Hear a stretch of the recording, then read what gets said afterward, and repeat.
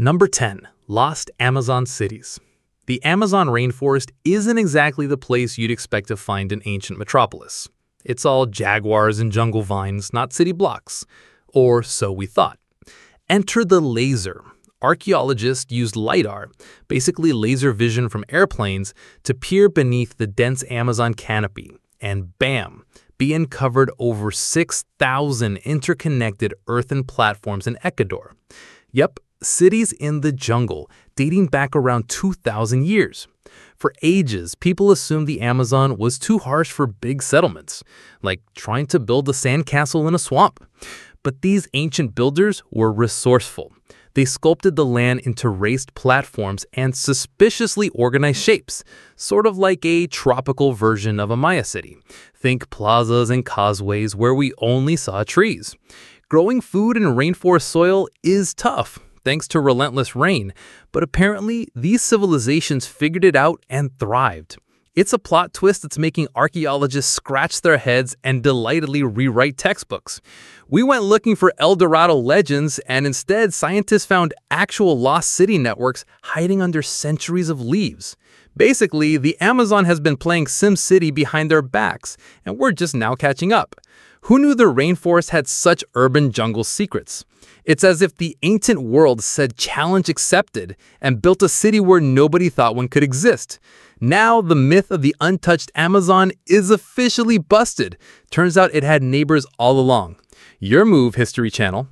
Number 9. Nazca Lines Galore. If you thought the mysterious Nazca Lines in Peru were a solved puzzle, think again. They just got a lot more complicated, in a good way. For decades, we knew of roughly 400 of these giant desert doodles, those massive geometric lines and animal shapes etched into the ground that had everyone yelling aliens at their TV. Well, aliens didn't make them, but guess who helped find more of them? AI. In 2024, researchers unleashed an AI to scan aerial images of the Peruvian desert, and it identified 303 new geoglyphs in just 6 months. 303. That's almost like discovering seasons 2 and 3 of a show you thought was canceled. These newly found ancient drawings include humans, animals, and shapes, adding to the Nazca people's already impressive collection of sand art. Some look like giant snakes. Others could be ancient smiley faces for all we know. The best part? Many of these were hiding in plain sight, feigned and eroded until the computer said enhance, and there they were. So the desert wasn't done sharing its secrets. It had bonus content. This discovery means archaeologists will be busy for years, mapping lines and figuring out why on Earth, literally on Earth, these pre-Inca people went, let's drop big pictures that only sky gods or our future selves can see. One thing's certain, the Nazca have time, imagination, and possibly a cheeky sense of humor. And now, thanks to artificial intelligence, we're seeing their full portfolio. It's like the ancient world's version of an art drop, 2,000 years late. Aliens, you can sit down. The Nazca and some nerdy AI just schooled you. Number 8. Rebel Sword Stash. Imagine you're exploring a desert cave by the Dead Sea, and instead of finding dust and bat guano, you stumble on a 2nd century weapon stash like you've hit the archaeological jackpot. That's basically what happened in a Judean desert cave. Archaeologists discovered 4 remarkably well-preserved swords hidden behind stalactites. Yes, swords. Wood, leather scabbards, and all, just hanging out for about 1,900 years in dry, preserved perfection. It turns out, during a Jewish revolt against Rome, around AD 132 to 136, some rebels apparently said, BRB, hiding our loot, and wedged these swords in a crevice, and then never came back? The dry cave air was the ultimate time capsule, so when modern scientists found them, the blades looked battle-ready, not rusted into oblivion. We're talking about weapons likely snatched from Roman soldiers or battlefields, then stashed by rebels who probably planned to return for their secret arsenal. It's the ancient equivalent of burying your guns before the enemy comes, except nobody remembered to dig them up later. Oops. For archaeologists, this is Christmas morning. The sword's metal, wood, and leather are so intact that researchers can analyze where and when they were made. For the rest of us, it's a vivid peek into a rebel drama from antiquity, a bit like opening a lost Fallout loot crate in real life. It also proves that sometimes the best hiding spot is a random cave in the middle of nowhere. Just be sure to leave a note for your descendants, or else someone in the future, hi us, will claim your stuff. In short, this find is equal parts national treasure and ancient IDK who left us here, and it's rewriting what we know about guerrilla warfare 2,000 years ago. Talk about sticking it to the Romans and then ghosting. Number 7. The Egyptian pregnancy test. You know how modern pregnancy tests involve peeing on a stick and waiting for that weird digital face to judge you? Ancient Egyptians had their own version, and it involved barley. Yep, in one of the oldest documented medical practices, dating back to around 1350 BCE, women would pee on a handful of barley and wheat seeds, then wait a few days. If the barley sprouted, congrats, it's a boy. If the wheat sprouted, girl. If nothing sprouted, you're probably just bloated. Shockingly, in 1963, because of course someone tried this, researchers found that this method might have actually worked about 70% of the time. Why? Estrogen in the urine of pregnant women may actually promote seed growth. Translation, the ancient Egyptians accidentally invented a form of bioassay 3,000 years before science caught up.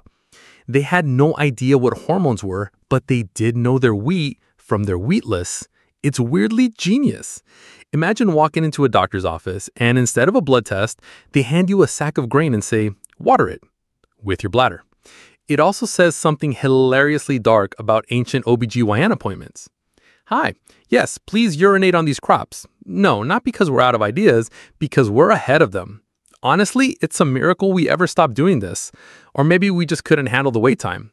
Either way, chalk this up as one of those moments where ancient ingenuity walks the line between brilliant and bonkers, and still kind of wins. Number 6. The soundproof temples. Stone buildings from 2,000 years ago weren't exactly known for their acoustic excellence. They weren't out here winning Grammy Awards. But it turns out some ancient civilizations were way more into sound design than anyone expected. One standout? The ancient Maya.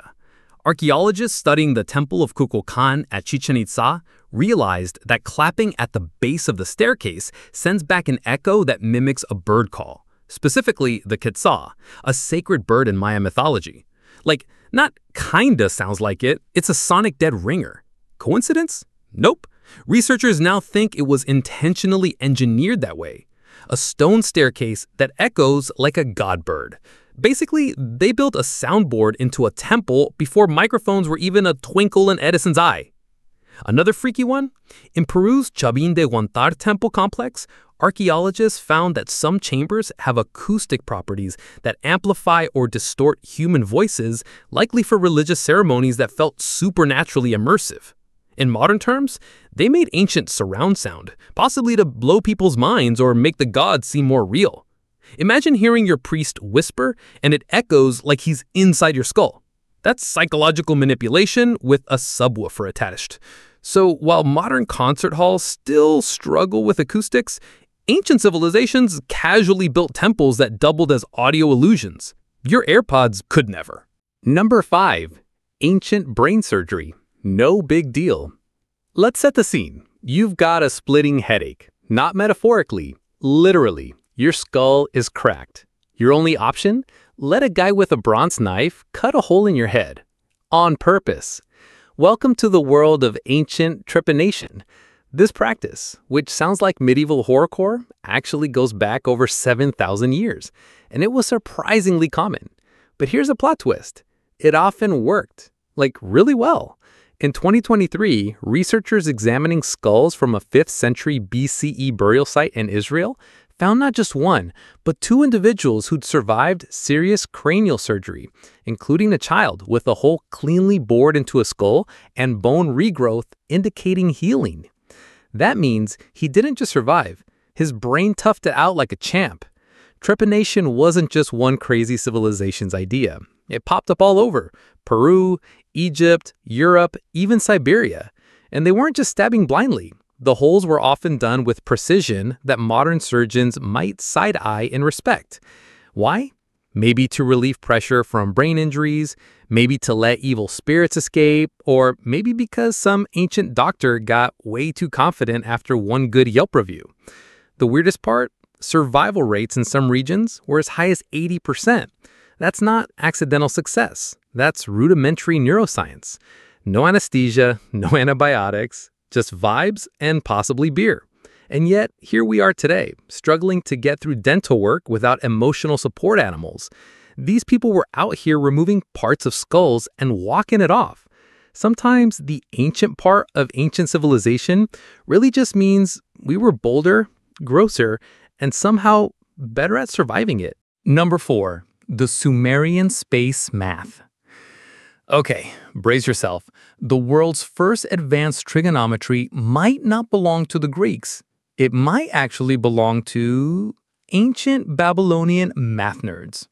In 2017, a small clay tablet known as Plimpton 322 was reanalyzed using modern math and, surprise, it didn't contain boring lists. It held a trigonometric table, created over 1,000 years before Pythagoras ever picked up a protractor. And here's the kicker. It used base 60, not base 10. 60, like a clock. That's right. These Mesopotamians didn't just invent writing and the wheel. They basically made an Excel sheet for triangles centuries before Greece said, what if we just angle some stuff? Their trick system was more accurate than modern ones in some cases because they weren't stuck with our awkward decimals. They had a smooth base 60 system that let them calculate ratios with no recurring fractions. Scientists now think this system may have been used to build complex architecture or plan land divisions with mind-melting accuracy. Basically, the Sumerians weren't just vibing in the desert. They were crunching cosmic math like it was Sudoku, and we didn't even notice until 2017. Your geometry teacher was lying when they said trigonometry started with the Greeks.